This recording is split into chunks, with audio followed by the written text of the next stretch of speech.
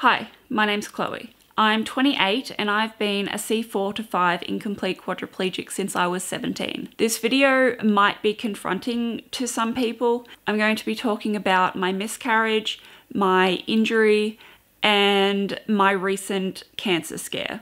So if any of this stuff bothers you, please click away now. On New Year's Eve 2007, I got drunk and fell off a roof. I broke multiple bones, I damaged my spinal cord, and I suffered a brain injury. A few weeks prior to this, I found out that I was pregnant from a drunken one-night stand. And the next part of this story, I am in no way trying to justify.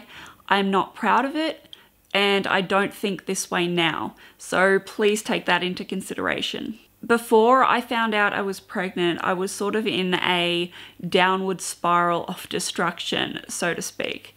I was drinking excessively, I was smoking, I was doing everything that I shouldn't do. And when I found out that I was pregnant, I did not want to keep the baby. I did not want to be pregnant. And I was doing anything I could to get rid of the baby. I'm not proud of this now, and if I was in that same situation now, I would not do the same thing. None of my friends or my family knew that I was pregnant. I was the only person who knew. I was trying to figure it out on my own. I was panicked, I was scared, and I felt like I didn't have anybody to talk to about this. I thought it was like getting the flu. You could just get rid of it, but that's not what happened. But in the end, I got my wish, but not the way that I hoped. I was placed under an induced coma and my unborn baby died after 5 weeks. And that was how my parents found out. While I was unconscious, in a coma, they found out that I was pregnant, but they found out straight after that I'd lost the baby. I wasn't sad about this, and still to this day, the father of this baby doesn't know. There's only one person who knows who that person is, but the said father now is married with kids, so he doesn't need to know any of that stuff. It was in a time when I sort of hit rock bottom to a degree, because I felt like I was invincible, but it turns out I wasn't, because Superman can't really fly. Because when I fell off that roof, I couldn't remember it for a long time, but recently I've started to get memories back from that night, and not something I really want to remember. When I had my accident, it killed me and it killed my unborn baby, but I didn't want to be a parent, but then again, I didn't want to be a quadriplegic when I was 17. But I've now dealt with this for the last 11 years, so you get what you get, right? I've been through a lot in the last 11 years after my injury. I now live by myself and I have a cat that I take care of, but that's the extent to how much I want to be a parent. I have never really felt the desire to want to have kids, and even though I don't mind kids, I've got a friend who I've known for about 19 years who now has a little boy and a little girl. They're adorable and I love them, but she can keep them. I in no way want kids. But then we get to that question, can I have kids? So for anybody who's watching that really wants to know, if you have had a spinal cord injury, you can still have kids. It depends on how severe your injury was. If you've damaged your reproductive organs, you probably can't. But if it's just a spinal cord injury, there's no reason why you can't have kids. And that was what I found out when I was in rehab. The two big things that came up a lot were, can I have sex and can I have kids? And the answer to both is yes. I can still have sex and I can still have kids the normal way, but I don't want kids. And that gets me into the scary part and the reason why I'm making this video. And that is my recent cancer scare. I've been getting pap smears since I was 18. And it wasn't till I was about 24 that my pap smear results started coming back as irregular. And I was getting them yearly, but after that I got them every 6 months or so.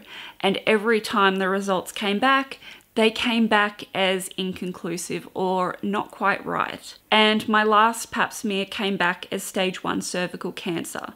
Stage 1, thankfully, is not cancer, but it's irregular cells that is leading to cancer. And cancer is a big thing in my family. I have an auntie who's had cancer about 4 or 5 times. I have another auntie who has just gotten over breast cancer and now she's in remission. My dad and his 2 brothers have all had skin cancer. So cancer being a big thing in my family, there's a higher chance of me getting it. I recently had an internal ultrasound of my cervix and my uterus and all of that stuff, and even the lady who did the ultrasound said that it did not look normal, and she'd done them thousands and thousands of times before me. After so many inconclusive results to my pap smears, I spoke to my gynecologist doctor about possibly getting a hysterectomy, and I won't find out until next week if I will be put on the waiting list to have a hysterectomy.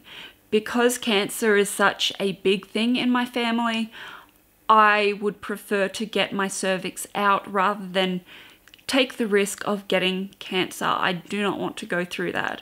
And right now I just have irregular cells, and I don't want it to get worse, and I don't want it to start to spread. So I really hope that my doctor is going to agree to do the hysterectomy. Not that I'm looking forward to surgery, because I hate surgery, but I don't want anything that's down there. They're going to take out all of my reproductive organs except for my ovaries so that I don't have to go on hormone replacement therapy after that. But I found out that I can donate my womb, which is pretty cool, because that was one of the things that I asked my doctor. Can anything in me be donated? Unfortunately, none of my reproductive organs can be donated, but my womb can. If someone's going through IVF, they can impregnate her and put the womb in. She carries the baby to term, they do a C-section and they take the womb out. And that's pretty cool if I can help somebody else have a baby that I don't want. Because I've heard the debate so many times, just because I have a cervix and a uterus and a womb and a vagina that I should have kids. You don't have to have kids if you don't want to have kids. Sometimes it just happens. And now if I was to get pregnant by accident, there's no way I would give it up. I would still have the baby. But me, no. I don't want kids. I don't want to have to deal with it. I don't want to have to raise another me. I was a terror as it was when I was a kid, so I don't want another me running around. If you have any questions or you just want to say hi, please write it in the comments and I'll definitely get back to you. And if you like this video, please give it a big thumbs up. And if you haven't subscribed already, please do. Thank you so much for watching. I love you all and I'll see you next week.